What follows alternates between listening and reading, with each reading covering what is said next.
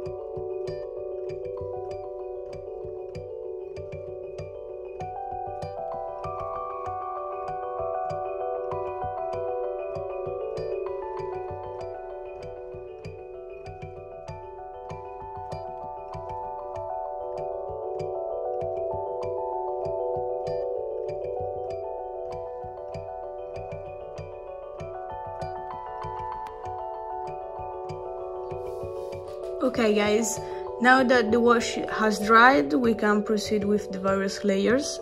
And as I said at the beginning, I will immediately create a net contrast of the two layers, which I will then blend with a 50-50 mix of the two colors that are close to each other. All of this with the help of the ultra matte varnish. Quindi, come possiamo vedere, adesso che si è asciugata la lavatura, possiamo procedere con i vari layer, i vari strati di luce. E come ho detto fin dall'inizio, creerò degli stacchi netti che andrò poi a sfumare con una mescola fatta al 50% dei due colori che sono vicini tra loro, e tutto questo con l'aiuto dell'opacizzante ultra matte.